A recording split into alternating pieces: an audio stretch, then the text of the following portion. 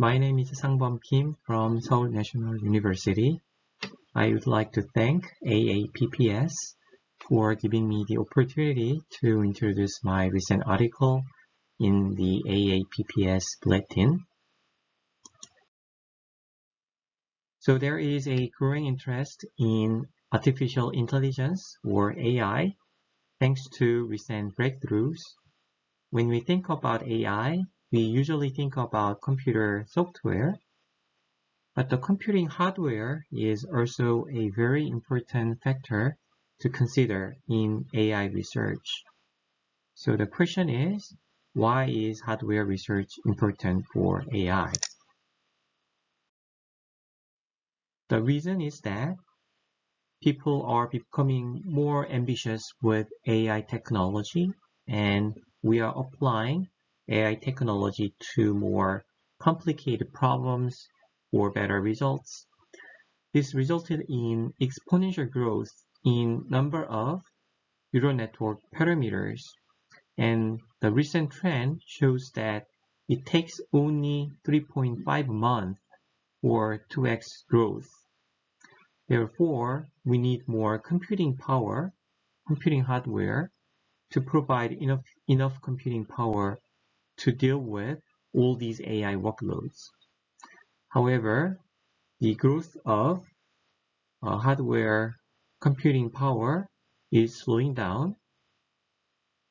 Therefore, there is a growing gap between the software and hardware. And to overcome this growing gap, there are various ideas to come up with innovative computing hardware for AI. So when it comes to a new computing hardware for AI, near-term efforts are centered around GPUs, ASICs, and FPGAs that are expected to provide 10 to 100x more computing power than conventional CPUs. And to get another 10 to 1000x gain in hardware computing power, various disruptive ideas are being explored. One of them is neuromorphic computing. The principle of the neuromorphic computing is loosely inspired by how brains work.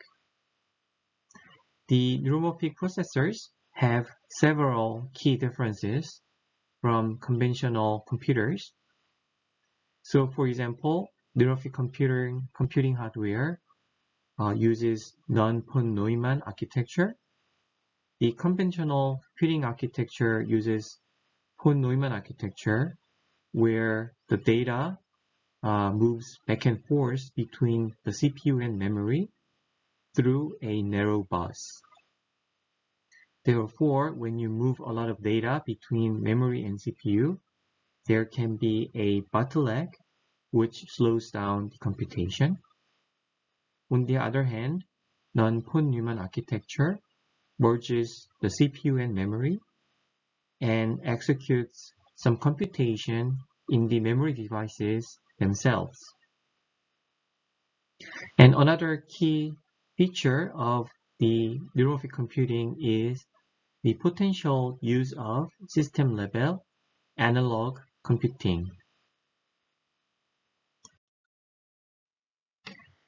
These neuromorphic processors can be roughly categorized into 4 different types depending on the type of neural network and the type of synaptic device.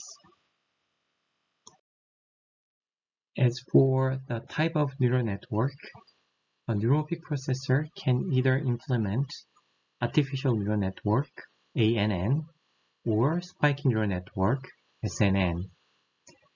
The artificial neural network is used for frame-based machine learning, which is a more conventional approach, where conventional frame-based sensor, such as video camera, is used to generate a series of images or frames which are sent to a machine learning processor frame by frame. On the other hand, the spiking neural network is used for spike-based machine learning, where spike-based sensors generate a train of spike events asynchronously and continuously in time. These spikes are directly sent to a spiking neural network processor where it gets processed for inference and training. Currently, ANN is widely used for commercial applications. On the other hand, SNN is still at early research stage, and it is sometimes called third generation neural network because it is anticipated that SNN can be more power efficient than conventional approaches, and it can bring AI to edge devices such as cognitive IoT, mobile, and robotics. Even though SNN research is in early stage, it's gaining traction recently thanks to industry leaders actively leading the SNN research.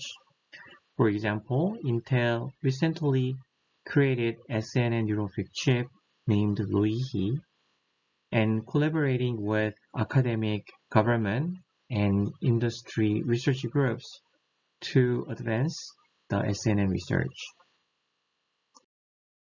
These are some of examples in the neuromorphic processor landscape. Again, some of the neuromorphic processors implement conventional ANN, while others implement SNN, that is more exploratory. And some use conventional memory devices, such as SRAM and DRAM, while some use emerging memory devices that not only store analog weights, but also executes computation in the memory devices. In this video, among these four types of neuromorphic processors, all of which are very interesting, I will focus on what I have been working on, which is non-volatile memory-based spiking neural network processor. So these are two publications on which today's presentation is based on. Both of these two chips implement spiking neural network using emerging memory synaptic devices. To design a neuromorphic chips, one needs to explore various topics ranging from materials, devices, circuits, architectures, algorithms, and applications. For example, one needs new materials and devices to implement new computing paradigms such as neuromorphic computing. Algorithms can compensate non-ideal properties of materials and devices. Circuits and architectures need to be carefully designed to efficiently implement algorithms based on new materials and devices. On next few slides, I will explain some of the key ideas we focused on for each of these topics.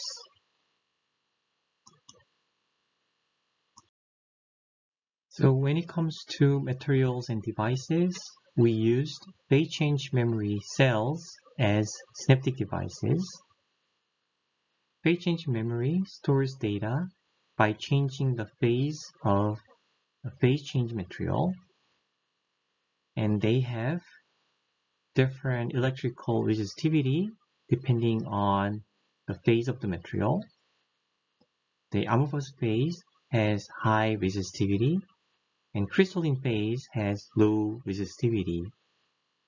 So to make a long story short, we can create a variable resistor using phase change memory by partially crystallizing or partially amorphizing the phase change material between two electrodes.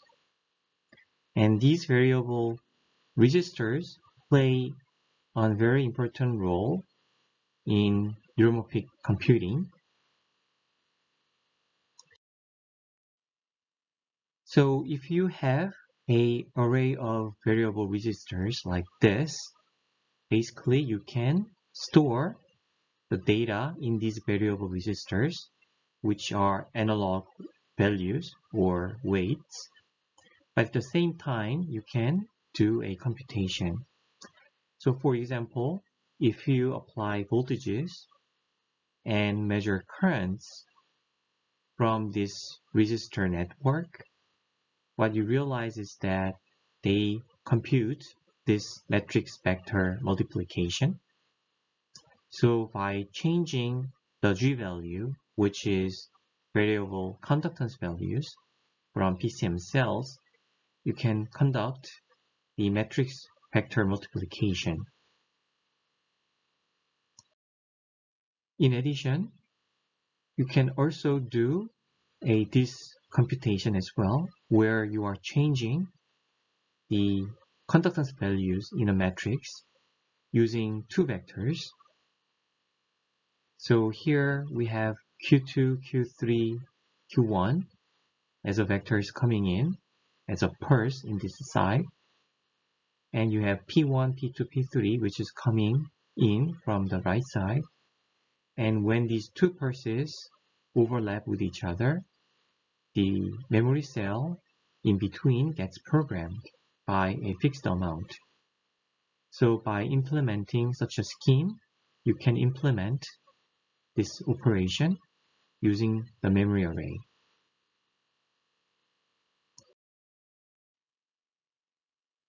And when it comes to algorithms, we implemented an algorithm called restricted Boltzmann machine, or RBM.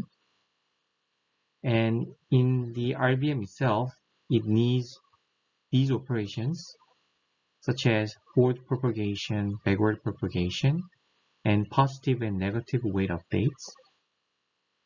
And with the spiking neural network hardware, we implemented these operations using biological neural models, such as RIF neuron and STDP neuron. So on next slide, I will explain how we implemented this RIF and STDP. So this is how we implemented RIF and STDP in a circuit. So we use two transistors and one variable resistor. In RIF mode, we turn on the upper transistor and flow the current through the variable resistor, and the current gets integrated using the capacitor. So the RIF is similar to a read operation because we don't change the resistance of the variable resistor. We simply reads the resistance value and stores it in the capacitor. On the other hand, in the STDP mode, we turn on the lower transistor, and there are two pulses coming in to the synaptic cell. And when these two pulses come in at the same time, it turns on the transistor, and there will be a large current flowing through the PCM cell, which changes the resistance value of the PCM cell. So the STDP operation is similar to program or write operation for the memory cell. And the reason why we separated the RIF and STDP operation is because, as we discussed at the beginning of this video, the important property of SNN is asynchronous and parallel operation.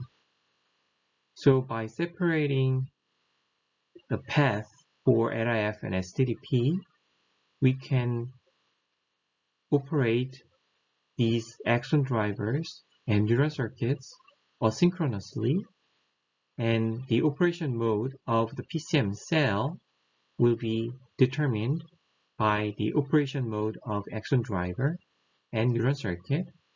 Therefore, individual PCM cells in the array can operate asynchronously and in parallel without interfering with other synaptic cells in the same array.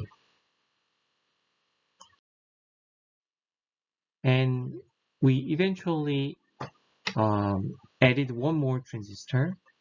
So the 2T1R synaptic cell became 3T1R because for the RBM algorithm, we need to read the PCM cell in the reverse direction as well. So to read the cell resistance in the reverse direction, we added one more transistor, which is in this red color. And also, we doubled 3T1R structure because sometimes the synthetic weights needed to be negative value. So the 3T1R represent positive weight and the other 3T1R represent the negative weight, and the sum of these two will represent the total weight, which can be either positive or negative. With that, we actually implemented the chip, which is shown here, and you can see that the 6T2R synaptic arrays are located here, and it's being driven by these circuits which represent the neurons and axon drivers. And as you can see from here, we did the MNIST training with the chip, and you can see that the chip shows the learning capability based on the RBM algorithm. To summarize, we tackled various problems to successfully develop SNN Neuromorphic processor. As for material and devices, we used phase-changing memory cells to store analog synaptic weights with in-memory computing capabilities. As for circuits and architectures, we fully enabled asynchronous and parallel computation. And with that, we implemented restricted Boltzmann machine algorithm for supervised and unsupervised learning. You can find more details at this link where you can read the full paper. Thank you for your attention.